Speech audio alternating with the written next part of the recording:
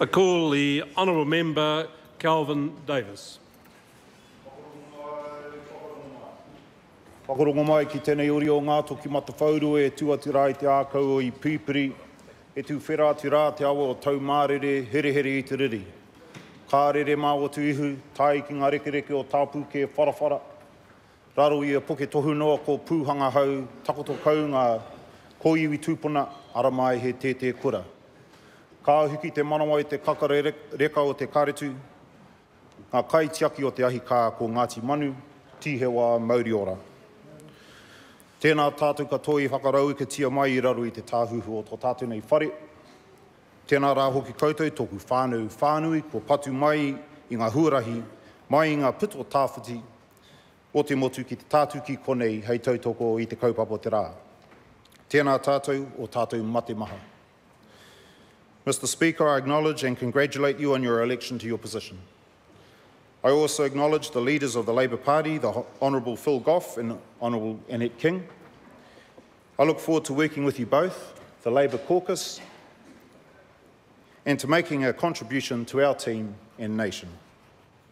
Also, I would like to acknowledge and congratulate the Right Honourable Helen Clark for her formidable leadership of the Labour Party and indeed as Prime Minister of New Zealand for the last 9 years. I thank you, Helen, for the way you honoured my people of Ngāti Manu earlier this year when you visited our valley and marae and endorsed my candidacy. With affection, I acknowledge my family and friends, those who have been able to traverse the length of Te Maui to be here, especially my wife Moira and my father Panapa, as well as those who couldn't be here, including my children Kelly, Billy and Rewiti, my mother Glenys, my brothers Patrick, Greg and my sister Sonia,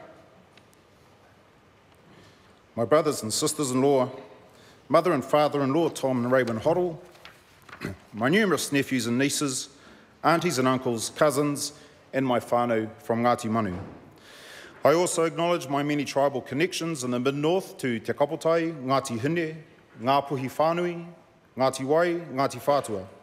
In the far north, I acknowledge the iwi, Ngāti Kuri, Te Aupauri, Ngai Takoto, Ngāti Kahu and Te Rarawa, and those of my iwi further south, in particular Ngai Tai, Ngāti Kahunungu and Ngāti Raukawa.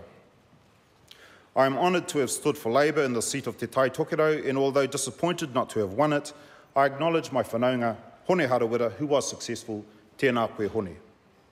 I also congratulate and acknowledge all other Māori members of Parliament and hope that Māori will see the benefits of our presence here. Mr. Speaker, I hail from the Valley of Karetu. Across the road from our marae stands Puke Tohunua, one of our ancestral maunga. On the summit of Puke Tohunua once dwelled my tūpuna whetoi Pomare. From his whare named Tihema, he had sweeping panoramas of the valley and across Te Rua Peka Peka, the site of the battle, the last battle of the Northern Land Wars. At the foot of our maunga, Puke Tohunua, flows our Karetu Creek, which runs seaward and connects with our tūpuna awa known as Taumarere Here Here i Te Riri. One of our Ngāti Manu waiata connect these three features to one another in the lines Tuana mātou ki runga o Puke Tohunua, ka titiro atu ki rua peka peka, ka hoki mai ki te puna o oku mātua e kare kare nei e ko Taumarere. If you were to drift in the current of first the Karetu Creek, past the foot of Puke Tohunua, into the flow of Taumarere, you would eventually pass by the cradle of our nation, Waitangi, where, as we all know, in February 1840, a number of Māori chiefs, including my tūpuna whetoi Pomare, drew their moko onto a piece of paper that is now known as the Treaty of Waitangi. I would like to believe that when my tūpuna Pomare etched the shape of his facial tattoo onto that piece of paper, that he did it in the hope that his actions would ensure the future prosperity of his whānau, his hapu, and his iwi. 168 years later, and the world has changed beyond what my tūpuna could have imagined. But what hasn't changed, at least in my whānau, is that in the 6 generations since, from generation to generation through to my grandparents, parents, and to my brothers and sister and I, is the understanding that our actions today leave a legacy for generations to come and must contribute to the ongoing prosperity of whānau, hapu and iwi. Prosperity of all Māori is necessary if we are to fulfil the words of our great Tai Tokerau rangatira Sir James Henare, when he once said, "It is preposterous that any Māori should aspire to become a poor Pākehā when their true destiny, prescribed by the Creator, is to become a great Māori." What makes Māori great? I believe any Māori who achieves their potential or beyond and bolsters the standing of their whānau and community achieves a measure of greatness. As a former principal, it was immensely rewarding to witness the joy and satisfaction on the face of whānau when their children achieved. I was acutely aware, though, of how thin those ranks of achievement are in many of our schools. New Zealand history shows that Māori can succeed in the face of adversity, but this success needs to become the norm rather than the exception. The greatness of a nation is linked to the distinction of its people. Mr. Speaker, I come to the House seeking to make a contribution that enriches our nation through expanding the ranks of those Māori families who seek educational achievement. The lessons of the chalk face have value and ought to be borne in mind as we debate how to innovate, fund and improve our system of education. Being a great achiever begins for our children when they enjoy aroha. That is, unconditional love from parents and caregivers who realise that raising children is not a right to do as you like, but an obligation to the next generation. Educational engagement and achievement is vital to Māori greatness and prosperity. We will achieve more with one full generation of highly educated Māori than we will from the last 168 years of grievance. We need Māori to be educated so that we become the people of influence and the decision makers.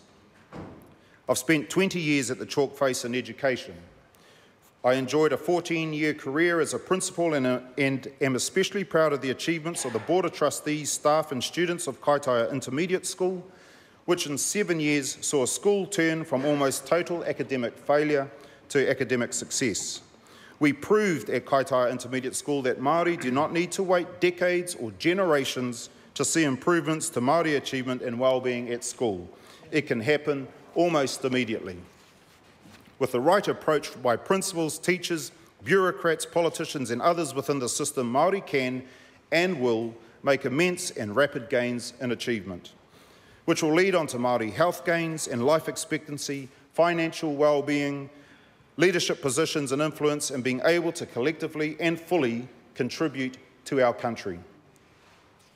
We must ensure our education system engages Māori from their first day of school right through until their last day at the end of year 13 and on to a lifetime striving for knowledge, wisdom and understanding. For many Māori, disengagement from the educational system is but the first step in disengagement from society in general. Māori will never achieve greatness or beyond our potential unless we are educationally successful. Therefore, it is imperative if Māori are to achieve great things, we need to get the education system right for Māori. Conversely, we, Māori, have to realise one of our greatest weaknesses is to blame the system. We know that history has conspired against us. We know a heck of a lot happened to our people that set our progress and development back and has resulted in our struggle to prosper and achieve greatness. But as critical as I am of those who deny the effects of the damage the system has done to Māori over the last 168 years, I am equally critical of Māori who only blame the system for their own failings. Do we, as a people, have the courage to accept responsibility for our lives? It's time for us to step up collectively and, as we say, para te huarahi, blaze a trail. I've sat in hui where the talk has all been about the injustices, the grievances, the excessive navel-gazing that stagnates the mind and saps the energy and the soul. It's time we stopped wallowing in self-pity and instead look for solutions. It's time our hui were all forward-thinking, positive and solution-based. Last Wednesday, I attended a seminar where a group of Māori gathered to discuss information and communications technology. These people were educated, professional and motivated. There was no self-pity, there was no talk of grievance, there was no talk of injustice. There were problems and frustrations, but they searched for solutions. We need to replicate that sense of purpose and mission in our hui, in our marae, in our homes. Blaming the system implies we're too weak as a people to help ourselves, that we are victims. Bad stuff has happened, but we must cease to be victims. Māori need to sort ourselves out. Education is the passport, but we need to put ourselves on the flight to the future. Obviously, policy, process, ideology are a part of the journey, and it will happen with a collaboration of the spirit. A kaumātua said to me earlier this year that the problem with our Māori youth is actually us, the adults. His words to me were, we need to lay off our youth and sort ourselves out. If we want our Māori youth to act in a certain way to achieve personal greatness, then they need us Māori adults to be the role models and demonstrate how that is done. If we're serious about wanting to prosper and provide hope for our kids, then us Māori adults need to step up. We Māori men need to step up. It is said, being a male is a matter of birth, but being a man is a matter of choice. Likewise, being a Māori is a matter of birth, but being a Māori achiever is a matter of choice. We Māori men must have the courage to lead our whānau and hapu towards prosperity and greatness. We are renowned for our warrior spirit, but it is time that warrior spirit manifested itself in new ways. We need to replace anger, grievance and self-pity with dignity, determination, resilience and forgiveness. I conclude, Mr. Speaker, by stating that I have hope for the future of my children and the future for us as Māori.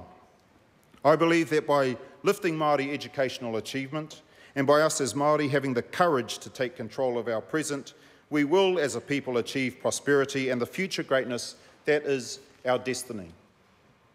That road to greatness has been paved with trials and tribulations, but those trials and tribulations never stop Sir James Henare, a boy from Motatau, deep in the heart of Ngāti Hine, stand as an example of how our destiny as Māori, prescribed by the Creator, is to achieve greatness. I look forward to the contributions I can make to this 49th Parliament as an educator, as a politician, and as a Māori, for the benefit of the whole nation.